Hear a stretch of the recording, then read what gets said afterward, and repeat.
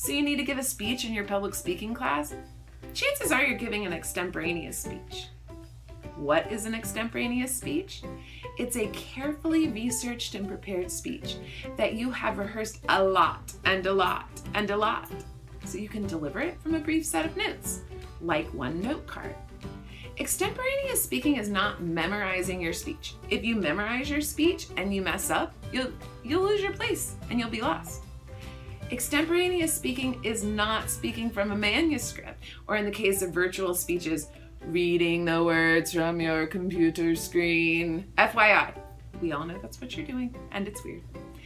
Television news anchors do read their speeches from teleprompters, and they practice for years with specialized equipment to do it in a way that seems natural. For most students, that can't be learned in a semester.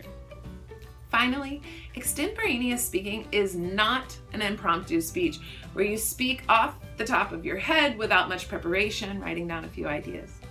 The first steps in speaking extemporaneously are preparation and practice. You can watch my videos on those topics to learn more, but assuming you've prepared and practiced, giving your first speech should be a fairly straightforward experience.